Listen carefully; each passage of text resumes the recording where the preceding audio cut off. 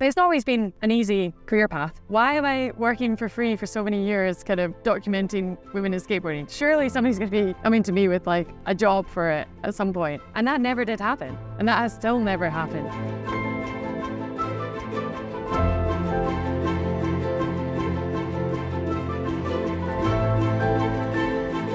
Hannah Bailey is easily the most Scottish person I've ever met.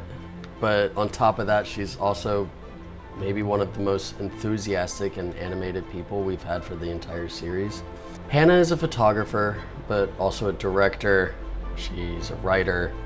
She's a producer, kind of all within the realm of action sports. And for most of her career, she's been focusing on sports that are usually dominated by men. However, she's been trying to make them more accessible and enjoyable for women who don't necessarily want to go do these activities with a bunch of macho dudes. I mean, Hannah's way more fun to go do that stuff with anyways. For this episode, I really think you'll be able to feel her enthusiasm and excitement in everything that we did. Episode 6 of Pack Heavy Chase Light with Hannah Bailey.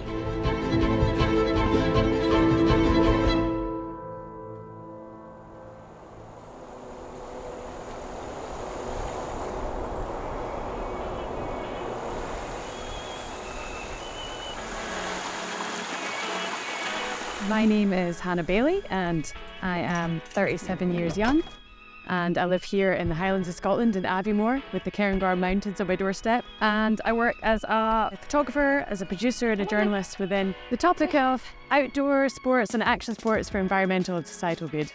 So this morning it's a lovely brisk Sunday morning here in the Highlands, and we're going to head off for a run around one of my favourite spots, Loch Morlich, with my dog Una, and probably have a little dip in the loch as well.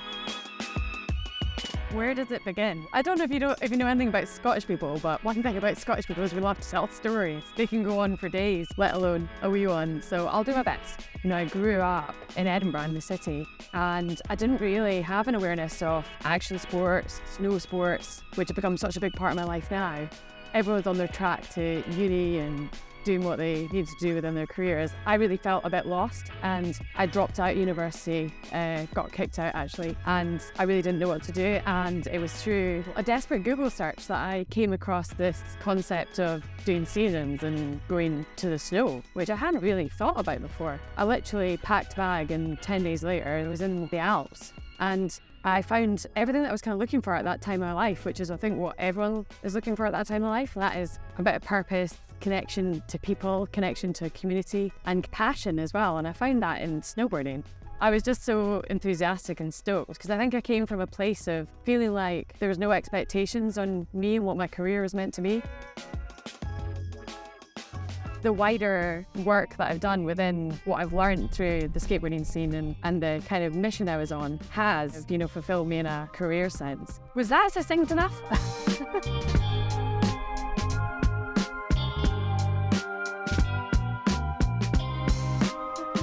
Yeah, somebody likes running.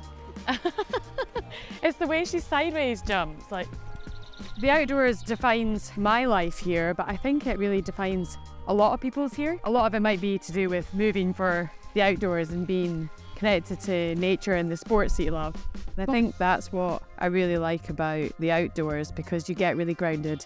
You're tiny, you're kind of insignificant, and that's what's so significant about it.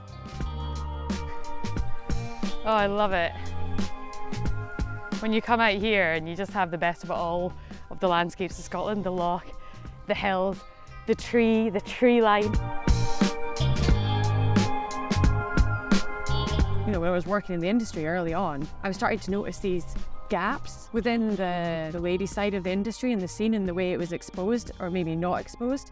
And it's really when I switched across to working in the skateboard scene, when I was working for DC Shoes, I found that there was a real lack of awareness and championing and capturing and showcasing what women in skate look like. And I just thought this is like a really inspiring scene. It has a lot of potential, not just inspiring for myself, but I felt like it was really inspiring visually for society and to challenge the media with these images of women in skate. And that sent me off down a path that I guess I'm still on today, in a sense that I work within this field of following stories and creating content around lesser seen people in action sports and the outdoors in order to break down those barriers and invite more people in.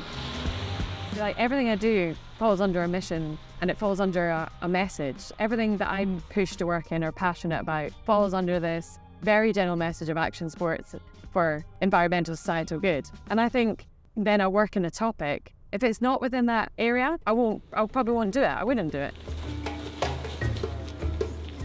I work on an array of different things all at once, all the time.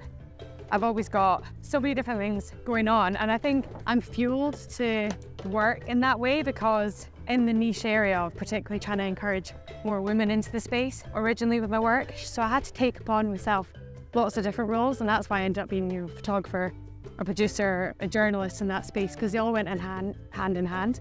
I was thinking this other day, is like, could I be a bit quieter? Could I take things a bit calmer? And I was talking to my partner Rupert about it, and he was like, "You kidding? It's just the way you are." And there's an enthusiasm for life, for adventure that is so infectious. People really feel engaged, and she's able to get people to do things that I could never be able to do.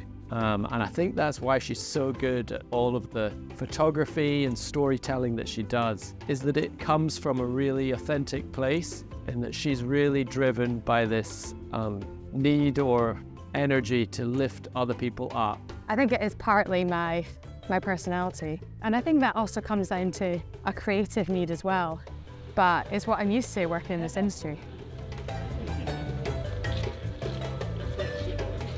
I'm a very opportunistic photographer, and I think within my action sports and the outdoors and you know, the relationships there with the athletes or the participators. And aside from that, I just think if you look within the fields of the outdoors and action sport, the sort of personalities that are in there that are not just the professional athletes, but all the way down to the person who's trying this activity for the first time. There's just so many stories, there's so many people, and there's so much passion there, and it's really endless, diverse stories of people in the outdoors. And I really think I'm only tickling the surface right now, so. Hannah brings a special spark of life and a really great perspective to anything that she does. She's like my sounding board and my opposite perspective, if you like. We work well together because we have such different views of the world, and I feel like together we can capture a lot more than if we're working apart. And generally she's like a lightning rod for bringing people together, inviting people in.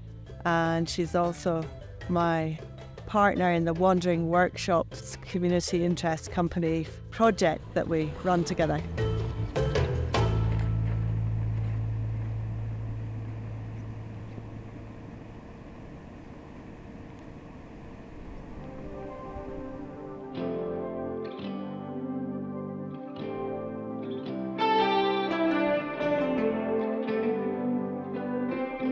Yeah, I was thinking a lot recently about, you know, I'm at the moment being pregnant and you're changing a lot. But I think what I found really fascinating about the experience is the change in my perspective around little things and activities and passions, and from the change in how I feel about my body changing, for example, you know. And at the same time, if I think about something like snowboarding, for example, and doing activities that I love, like even running, I've been keeping these activities up because I've felt good and able to. I think with snowboarding, it's been a really fascinating journey because I've been taking it really slow and safely, and it's really helped me actually to reconnect with the simple art of just enjoying a turn and enjoying a carve. And I almost feel like I've interestingly progressed my snowboarding in this time. Yeah, that way of slowing down and just appreciating things, because I think life just moves so quickly, and actually pregnancy is quite a slow process. You know, so many months, it's a whole year of transformation. It's got such a complex thing that's going on with you. But if you think about like what your body's having to do, but it's just doing it. So it has that simplicity in it. It has that, you just trust your body and it's happening, and, you know, it's growing this baby. And yeah, the simplicity of it is really enjoyable. And I think that's what I really like about all of these activities as well. So even with snowboarding, I think in the past it could be so complex for people, and it has got its complexities. But even with splitboarding, with the faff of splitboarding, all the gear you need, all the faff that you have to get up the hill, when you strip back on all that, I just love the simplicity of it. The simple act of walking uphill, going slow, connecting to it. It's just you and your board and the mountain and your friends. And I think that's just so beautiful. And that's what I love about it. It's very fulfilling for my life. The colour is kind of faded on it. It reminds me of the colour that we saw in Morlick earlier this morning, you know, like looking across at the trees. But sometimes I like to take things like this with me, just because there's something about the shape and the colour and the bit of inspiration. Take it up the hill with me. Because I can act as a little brush as well, brush off the snow when you're binding. That's really insane. I've never seen it like this, actually. But this is the thing with Scotland, like, as I keep saying, it just, the weather changes so quickly. But I think that's kind of what makes Scottish people really resilient. And they're always ready for things. They're always ready for the good, the bad. You know, whether in skateboarding or snowboarding or outdoors and action sports, is that they're like quite a resilient bunch. You know, the skaters I met in Afghanistan to the snowboarders in Scotland, there's that resilience, which I think is what's so inspiring about humans and something that I'm trying to learn to be more. Oh,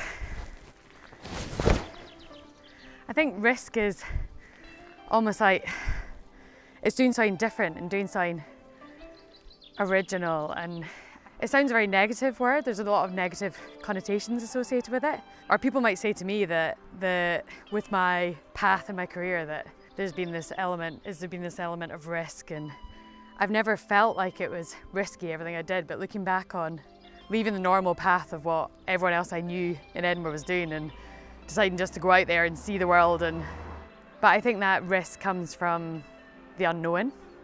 And I quite like the unknown. And I like the not having those expectations and just enjoying the journey. Nice, if I can find my keys.